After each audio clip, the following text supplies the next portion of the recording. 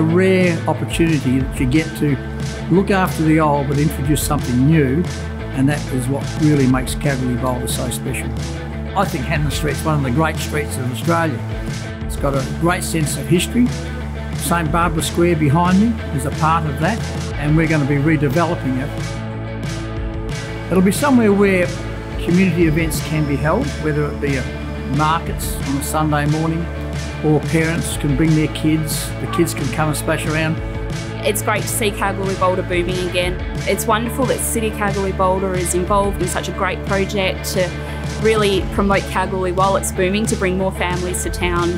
We use St Barbara Square for a lot of things already, so for it to be refurbished is fantastic for the city. It's a huge project. Some would say it's one of the biggest projects since the gold rush.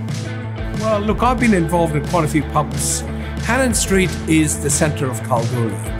It is so important that Hannon Street is kept alive. We've come a long way from when Paddy Hannon found Kalgoorlie in the 1800s.